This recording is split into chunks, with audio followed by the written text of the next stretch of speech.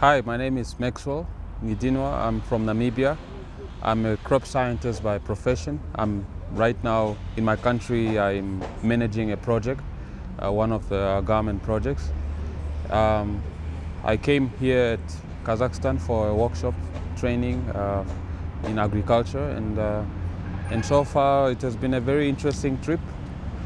The first thing I noticed about Kazakhstan when I arrived is the beautiful trees and mountains, and coming to the university, we found a very beautiful campus, a lot of trees and a lot of gardens, and we were welcomed very warmly, which I really appreciated.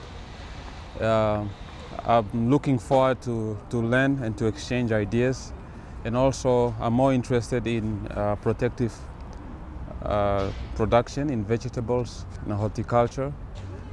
And yeah, I'm very excited of the programs and the courses that this training offers.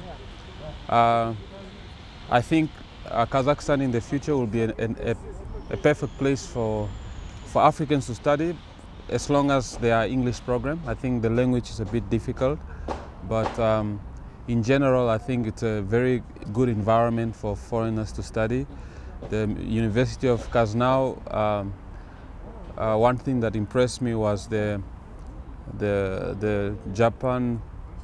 Kazakh and Japan Innovation Center, which has, I think, state-of-the-art technology, which is very impressive. And I also have an interest for actually biotechnology, which is a very good platform actually to develop techniques.